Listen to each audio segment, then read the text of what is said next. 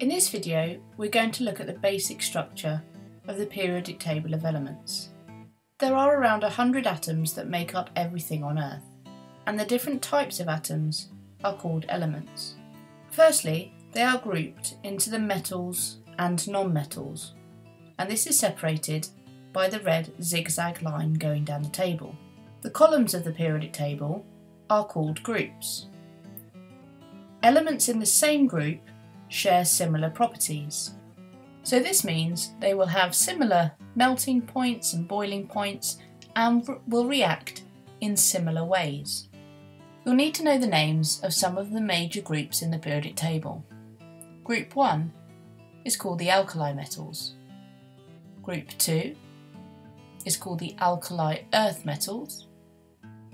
Group 7 is called the halogens.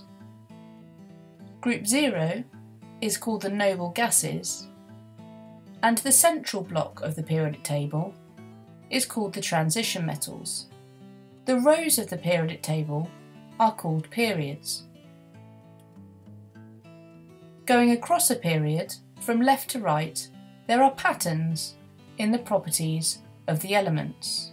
The first period is called period 1, followed by 2, 3, 4, 5 and 6. We're going to look in more detail at groups 1, 7 and 0. Group 1 being the alkali metals, group 7 the halogens, and group 0 the noble gases. Starting off by looking at group 1, the alkali metals. The group 1 metals are highly reactive. They share properties of other metals. For example, they're shiny and good conductors of electricity. As you go down the elements in group 1, reactivity increases, melting point decreases, and boiling point decreases. Alkali metals react vigorously with water. The general equation shows a metal plus water makes a metal hydroxide plus hydrogen. For example, if you take lithium plus water, you would make lithium hydroxide plus hydrogen. And if you had sodium plus water, you would make sodium hydroxide plus hydrogen. Group 7 are called the halogens. The halogens are colourful elements, and the colours darken as you go down the group. At room temperature, fluorine and chlorine are gases. Bromine is a liquid, and iodine and astatine are solids. As you go down the elements in group 7, reactivity decreases, melting point increases, and boiling point increases. So you'll notice this is the opposite of group 1. The halogens in group 7 are involved in displacement reactions. A more reactive halogen can displace a less reactive halogen from its compound.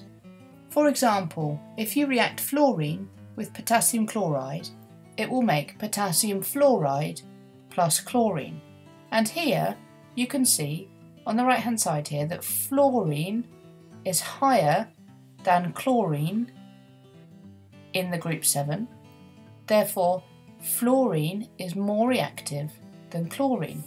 So this is why fluorine will displace, so kick out, the chloride from this compound, and it swaps around, so you end up with potassium fluoride and the chlorine being kicked out on its own. And in the second displacement reaction, you can see chlorine is more reactive than bromine, and you can see that over here because it is higher than bromine in the halogen group 7. So chlorine, when that reacts with potassium bromide, would make potassium chloride and bromine. So the bromine is displaced and kicked out by the chlorine. The final group that we'll look at is group 0, the noble gases. The noble gases are unreactive. This makes them really useful. For example, an argon atmosphere is used to transport reactive substances.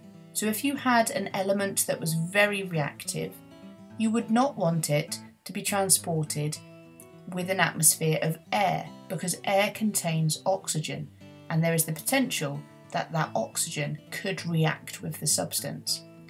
So if you don't want your substance to react, it's really useful being able to package it with a noble gas, because you know that that won't react with your substance. Noble gases are colourless gases at room temperature. As you go down the elements in group 0, the melting point increases and the boiling point increases. Neon is used in advertising because neon glows brightly when electricity passes through it. Hi guys, if you enjoyed that last video, then please click on the screen to subscribe. You can also find all my videos in one place at gcserevisionmonkey.com. If you're a teacher, check out the Key Stage 3 package at sciencesurgery.com. It contains all of the Revision Monkey videos as well as loads more Key Stage 3 resources.